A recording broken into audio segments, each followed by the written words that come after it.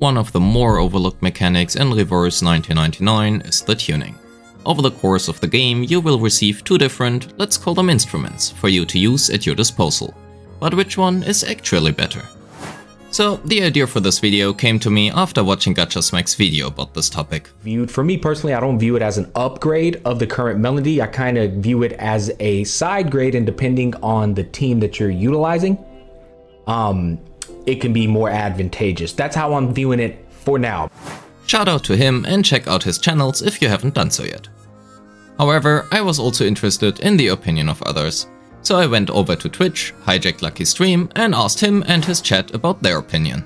So my answer, Rivenous, I used Grand Orchestra for one turn, and I instantly did not like it. So now I was left with two different opinions and on my way to find out which one is objectively better. As always, a short disclaimer. Due to different units having different needs and different teams having different requirements and playstyles, using one over the other in any given specific scenario might be more beneficial to you than following the upcoming numbers blindly. Before going into testing, I first wrote down the instrument's different Moxie generations and their skill costs. Then I did some quick math just to never use this again, but now it's here anyway. So let's lay out the rules. All runs have been made with the best possible outcome for the current hand, and not for the highest Moxie generation.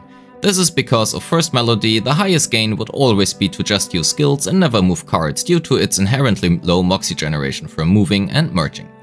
Secondly, all rounds are treated independently from each other, and I am not allowed to move cards mindlessly around for gaining more Moxie. And at last, I have not used any tuning skills, as doing so would introduce some flaws. More on that you can read in the sheet itself. As always, the link is in the description. As I got bored of stage 212 and 315 hard mode, I went into 421 hard mode this time. Well, the actual reason is because everything else dies too fast to survive 15 rounds of testing, but anyway. Why 15 rounds, you may ask, and that is a valid question. Simply said, I was interested if the amount of Moxie generated will shift between the two instruments between different fight length. My main reason for that take was the 20 starting Moxie First Melody gets, which I thought may give it a stronger start but turning worse the longer a fight progresses. Turns out, not really, but it was worth a try.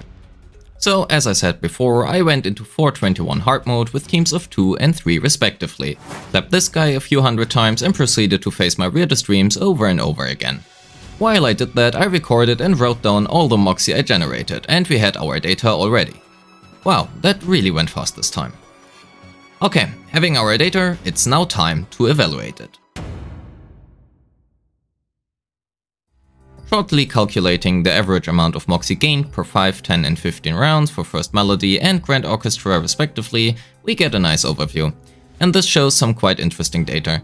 Not only are the skills of Grand Orchestra more expensive to use, it will also generate less Moxie than First Melody over the course of a fight, at basically all stages.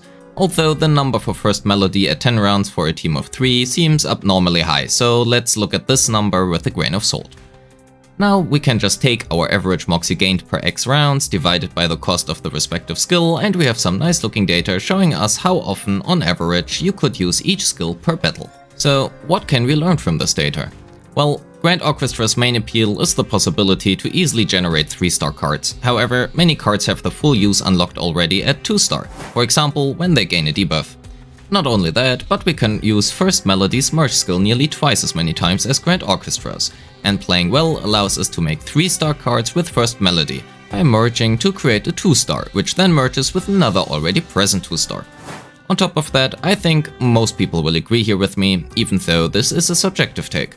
The ability to completely unbrick your entire hand is like way too good.